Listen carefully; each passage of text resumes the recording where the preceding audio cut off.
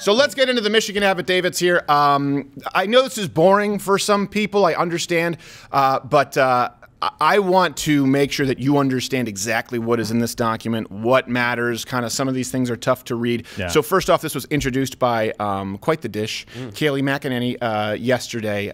Here you go. This is her announcing it. We keep hearing the drumbeat of where is the evidence? Right here, Sean. 234 pages of sworn affidavits. These are real people, real allegation, signed with notaries. It's 235 pages of sworn affidavits. I want to go through what I think are the most notable. First off, Half Asian Bill, can you explain to people what a sworn affidavit is and why it matters? Why it's not just, I think this election is bad. And so there are two different systems. You have the state and the federal. At the federal level, the penalties are wide-ranging depending on the circumstance, but you could generally have about up to 5 years in federal prison. And that's for perjury. So perjury applies to sworn affidavits, just like being under oath in court. It does. I mean, when you are making an under oath statement in writing in an affidavit, it is the equivalent of sitting on the stand with a judge there and making a statement, again, under oath. Yeah. So in the state of Michigan, which is where these affidavits are from, they actually have even more strict penalties. It can be up to 15 years, and it's a felony. So you would have to believe that these affidavits are false. You would have to believe that someone was willing to give up not only more than a decade, potentially, of their own freedom, but also all the other things that go along with being a felon and the rights that you lose. Yeah, and you don't want to be Michigan's next Ilhan Omar. Or sorry, Rashida Tlaib. Yeah. The point is, their affidavits, their hands on the cross. These affidavits are very detailed as to what these people saw taking place. So let me give you one here. This is from page 17. The PDF is available to everyone. We'll have the link up here. On page 17, someone said that there were batches of ballots run through the ballot machine as many as 5 times. This is a direct quote. Ooh. At approximately 4:50 a.m., I witnessed a man spraying a chemical on a ballot machine. He then placed 27 ballots into the machine, and I noticed tape on the top of the ballot where a ballot number would normally be. Throughout the night, I witnessed him insert these same 27 ballots at least 5 times. What? Legal or not, Half Asian Bill? Sounds sketchy. Nice edge. And so here's the other part is, so people will say, oh, well, you know, the people who are signing it have no idea. They're just being told to sign this stuff. But actually suborning perjury, so going out and procuring perjury, is perjury itself. Like, it's also within the perjury statute as a crime. Here's the thing. Even if you ask for someone to make a false statement and they don't even make the false statement, that's punishable as a felony. Well, that's why I was getting into like where these things came from. Like, there are crimes committed everywhere. If that's process of it is made that has penalties that are involved. By the way, let's go to see it really quickly. They're saying Biden leads Trump by more than 5 million votes nationwide. Well, yeah, if you read them 5 times. Running the votes 5 times is not a mundane detail, Michael. Here's another one. This can be found, again, in the PDF. I want you all to read it. It'd probably take you a couple of hours on page 25, page 116, page 122, page 138, page 158, page 185. We have over 6 eyewitnesses testifying that ballots not in the voter database were just entered using a fake birth date of 1/1/1900. Oh, wow. Why would, it's just a terrible date. 6 separate witnesses. Again, check up all those pages. This is also, interestingly enough, this is an excuse that's often used when we talked about dead voters going, well, we just sometimes they just enter in the 1900 as a birth date. That's also not a legitimate vote if it doesn't match the birth date of the person in question. You're not supposed to correct it on your own. Because there's one person here who said that their son voted who's dead twice. Now, all of the local news said that that had been disproven, but they didn't actually provide sources to it being disproven. What I had read was they said, well, sometimes if they're part of a new township that's created, they'll just give them like a birthday like 1900. That's also an illegal vote. Exactly. What?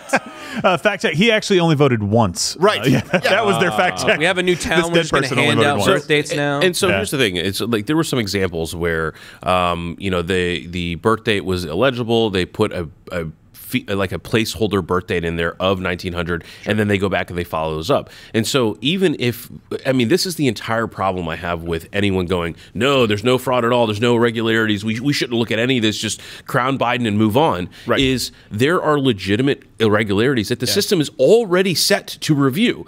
So we're not saying, hey, do an extraordinary review, don't do anything that's abnormal, canvass the districts, look at the votes, check the ballots, check the things that are irregular, and let the chips fall where they may. By the way, that's important. You just said canvass the districts. This is something I want everyone to know. It's in Georgia, for example, and keep in mind, too, the Georgia Secretary of State, this isn't anyone involved, even if they're a Republican, they don't want to say, yeah, I was involved in the most incompetent voting process that has ever taken place, even if it's not scandal. So they're not necessarily going to be looking as aggressively as possible, regardless of political affiliation, because it reflects badly on them as well if they didn't catch it. But this is something that was overlooked, and I would say even on our show, we didn't have enough time.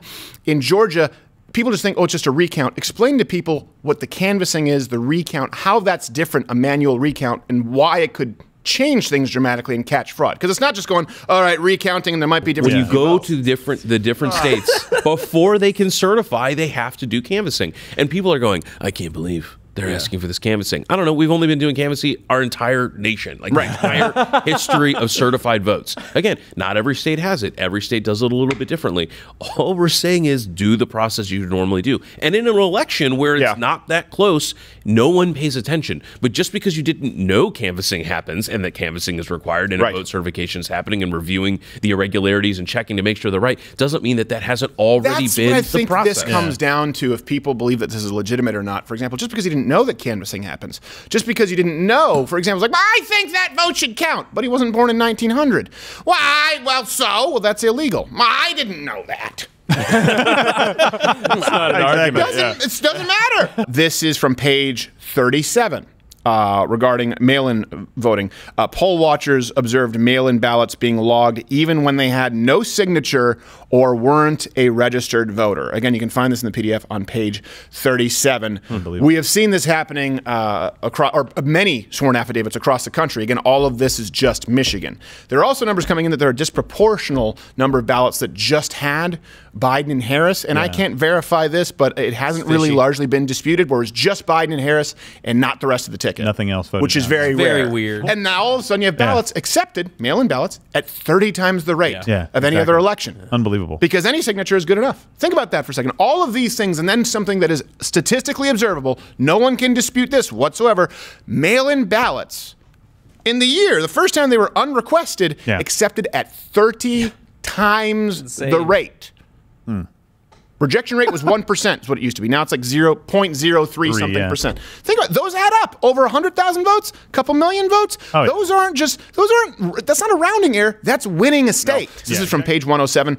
A poll watcher saw poll workers duplicating ballots to incorrect precincts in order to run through 2 ballots for one person. And they said that they observed this repeatedly about 20 to 30 times. So of all the different allegations, this is one of the ones that I think is a very much like there's no innocent explanation for that. If they saw what they saw, and I realize they've signed and said that this is what they saw. But look, having worked in law, you see people who everyone will see the same scene and remember things a little bit differently, or there's some explanation. But that's one of the ones where it's really hard to think of how could there be an explanation. You saw the ballot, it had a precinct. You saw another ballot, it had the same person with the same votes, but with a different precinct, and then they both get run through. There's no legitimate explanation for that, and it's one of the examples that we have to look to get to the bottom of. And here's one other point. Let's say that the presidential election doesn't change. Let's say that the swing states, the battleground states, they are what they are, and Trump doesn't end up winning. There's still a lot of other ballots that matter. We're coming into a 2021 redistricting cycle. The state legislatures are the ones that determine that. So knowing that the ballots for those less popular candidates or less popular races is really, really important. Especially when you've already had people who conceded, and then they were like, oh, by the way, you won by 1,000. He's like, oh, you're bullshitting. Think about this for a second. How would you not want to investigate an election where you had a 6,000 vote slip, just to flip, and they go, well, we caught it so the system works. Well, hold on a second. You caught it in one district and you're claiming it works. I would prefer that it didn't happen at all. Seems it's an oversight that 6,000 votes were miscounted for the wrong guy entirely. And we also have another in Michigan, a Republican who conceded. And then they found out, actually, you won by 1,000 votes, which in that district is a lot. That's a significant margin. This happened, just those 2 examples. Wouldn't that warrant an investigation of every vote in the state of Michigan? This is page 172. A poll watcher examined a box of ballots and found 60% or more had the same signature. What? That's totally normal. Again, we need to investigate this, but this is a sworn affidavit. That comes from someone in Michigan. That's something that hand counting with supervision will find. You would think That's why they don't want it. And this is a question that I did have for you, Half Asian Lawyer Bill. How many of these things, if you do a hand count, can be found versus not? So, for example, this is one you can find if they all have the same signatures. Right. But if some of these, secret ballots have been destroyed, like there are some things that could be covered up afterward. Yeah. Right. So one of the hardest ones are ballots that don't actually make it into the system. Right. So if they never got received, and that's if there are ballot boxes or drop-offs and they just don't get collected, or they get dumped, or they get sorted before they're taken in, it's really hard because you don't have anything in the counting. Right. The counting presumes that you already have, but there's not really anything you can do about that at this one thing to be clear, it really only takes 1 or 2 precincts per state to change it. So people think it has to be widespread across the state. No, Wayne County is enough. In Pennsylvania, especially when you have some states that are 20,000 votes, or Wisconsin, it can be 1 or 2 precincts. So we need to be clear about that. You're not just talking about every individual's home. These ballots are collected in basically what are giant ballot farms, effectively, right? And then if it's covered up in Bristol board and they don't let anyone in, then okay, well, now you know that you're screwed. Watch Good Morning Mug Club live every Monday through Thursday at 10:15 Eastern.